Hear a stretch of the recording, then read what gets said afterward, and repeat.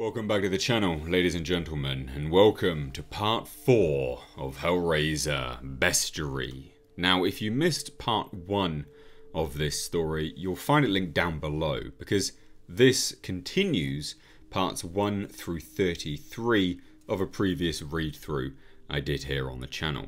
Now, this releases every Monday, Wednesday, and Friday, so please do follow along with me.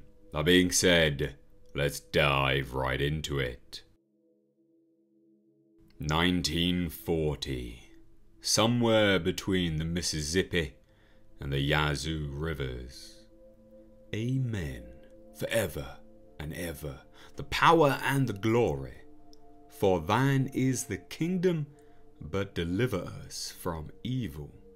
A man sits playing the guitar, and there he spots on the roadside a vehicle that comes forward. It parks over his hat. "Hey there, young man. What you doing out here at this hour? Everything all right?" "You ran over my hat, mister." "Well, what the hell was it in the middle of the road for?"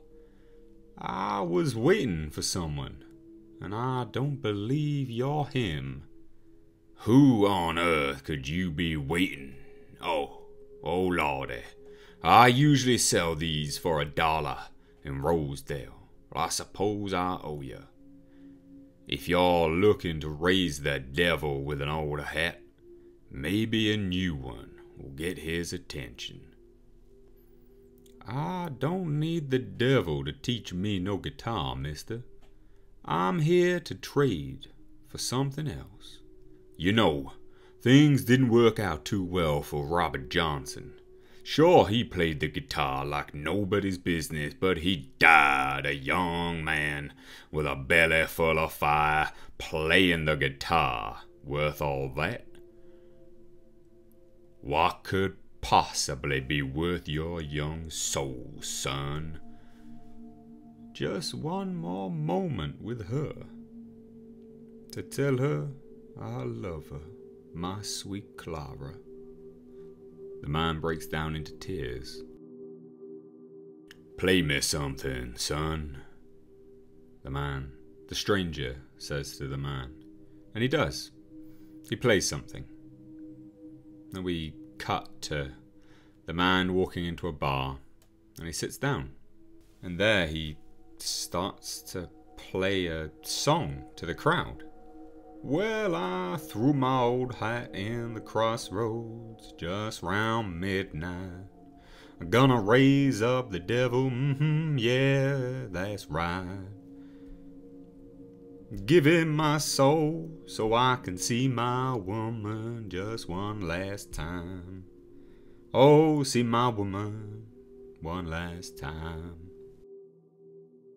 And we cut back. He's there in the road. "I think I have just the thing for that," the stranger says as the man snaps his guitar string. "It's steel. Got it from someone who owed a debt. I can't play worth a damn myself." He chucks a new guitar at the man. He opens the box and we see it. That familiar gold inlay. I've never seen a guitar with 13 strings before. It's beautiful. And that familiar pattern. The pattern of the devil, perhaps. Of desire, certainly. There's a bone slide in there, too.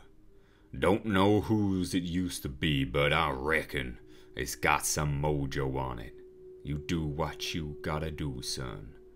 Wait. You're giving this to me? Why?" "It belongs to you, Calvin. Always has." The man gets back in his car and he drives off. And we cut back to the man once more playing that guitar and singing that song.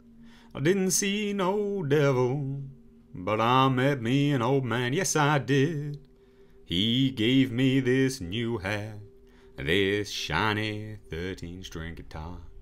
Shoulda known ain't nothing for free. Oh, ain't nothing ever for free." But he's not really there in a crowd. He's still sat there by the side of the road. And we see him just strumming the guitar. I threw my old hat in the crossroads. Gonna call up Satan himself, yeah. Gonna trade my soul so I can. He opens his eyes and he sees before him the cenobites. You sure do look like the devil. We are known by many names, child. None which matter. We come to those who call us. And there's always a price to pay for our summons. Well, I am here to offer my soul so I can see my Clara one more time and kiss her lips. My dear lamb, the devil traffics in souls. We demand flesh for our great works. No. I'll give you anything. I need to see her. Just once is all I ask. Such things are not beyond our power, but more costly than the meager flesh on your bones. If you want more flesh, I can give it to you. Lots of it.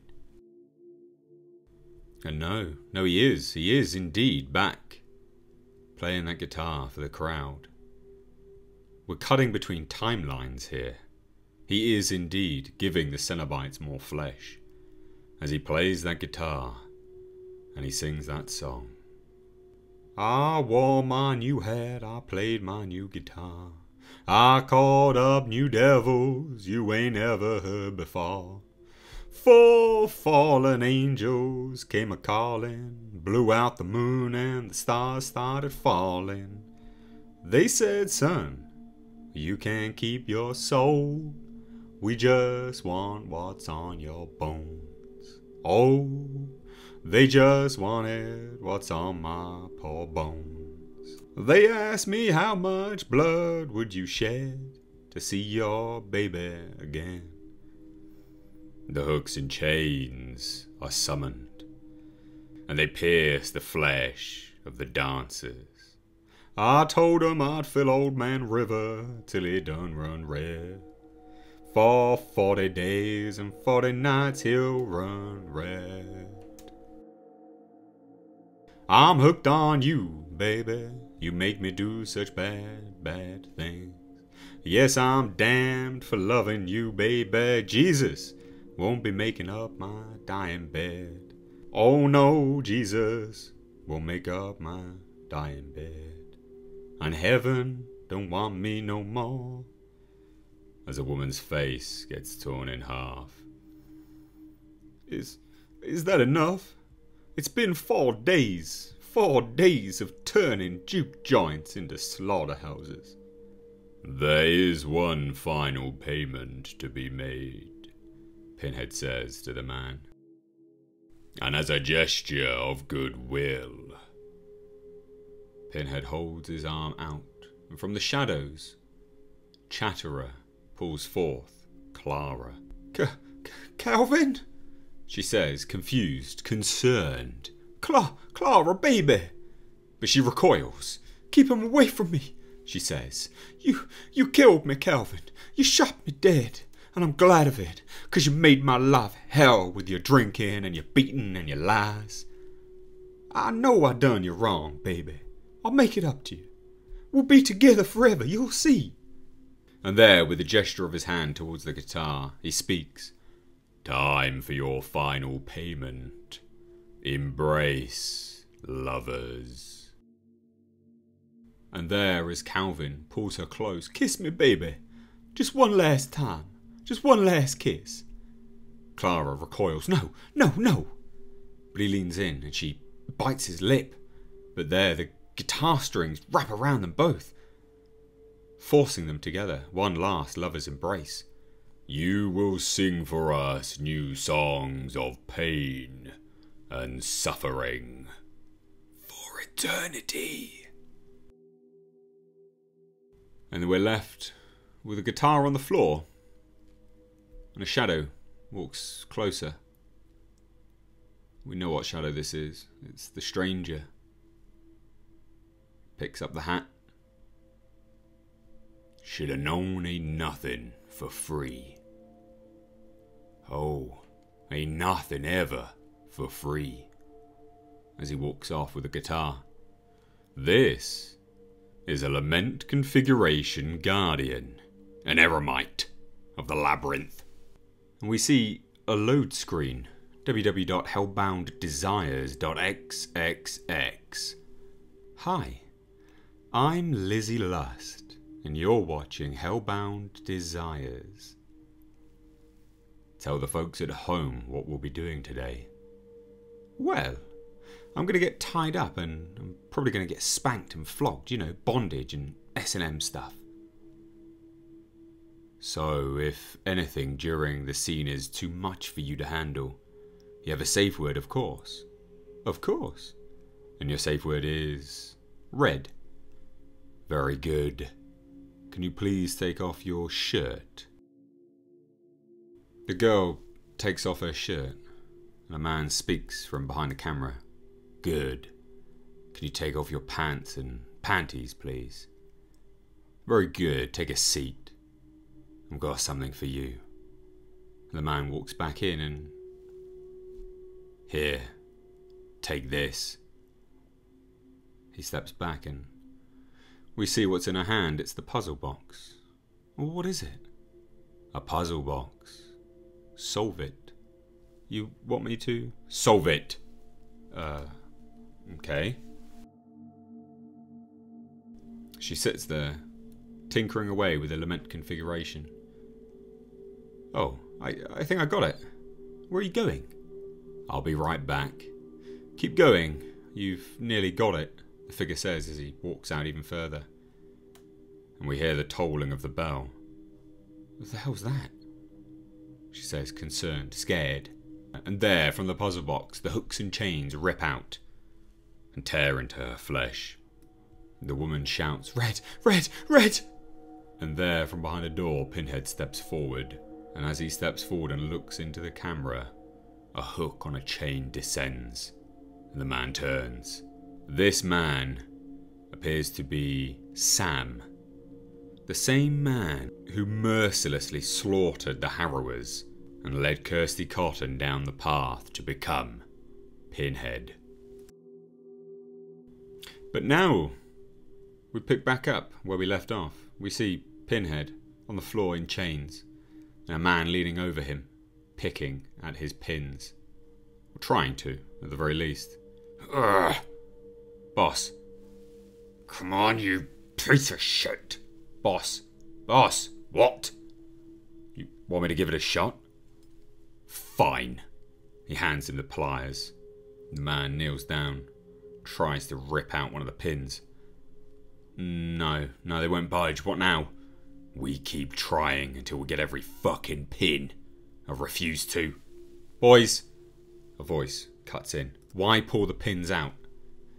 The woman says, kneeling down and taking one of the cenobites' own weapons. When we can carve them out, she says. That's my girl. And there, each of the men hold a knife, a various blade, and begin hacking at Pinhead's flesh. Shut up, devil! Can't take a bit of your own medicine. Got you. As he pulls one of the pins out. Almost done now. And then it'll all be over. They pull a few more out, as blood keeps running down his face. There, in a pool of his own blood, Pinhead just looks at them. 136, 137, 138 pins. 100,000 a pin. We just made over $13 million. Grab the gasoline, let's dispose of this demon, so we can go and collect our earnings. The man grabs a petrol canister. What do you think will happen to him when he dies? Who gives a fuck? Fair enough. The woman says as she lights up a cigarette. I doubt you've ever asked your victims this before slaughtering them, but I'm not a beast like you. as the man speaks to Pinhead. "So I ask you this as a kindness. Any last words?" And there once more, defiant till the end, Pinhead simply speaks 3 words. "Take your time." Well, you don't make it very fun, do you? He turns to his girl. "I thought you quit." "I did. But today is a special occasion," she says, as she flicks the cigarette into the pile of gasoline. "And it lights him up. In less than an hour, we'll all be multi-millionaires." They all run off and the leader speaks. "I can think of no occasion more special." But one of the group questions, "You sure the fire's gonna kill it, boss?" "The Cardinal said to cleanse it with fire." Or something fruity like that. These people, you know, they're all theatrics. And there inside we see Pinhead burning, melting. What if fire doesn't work? What if it tries to track us down? So what if it does? "Without these," the man says, looking at the pins, "he is powerless." And there we see Pinhead once more. Melting, the flesh bubbling on his face. And his arm reaches up. And his bone cracks. As he drags himself through from the fire, he speaks. "The irony is not lost on me. The hunter becoming the hunted. This upsets the natural order. The wrong will be made right." As he stumbles into the city.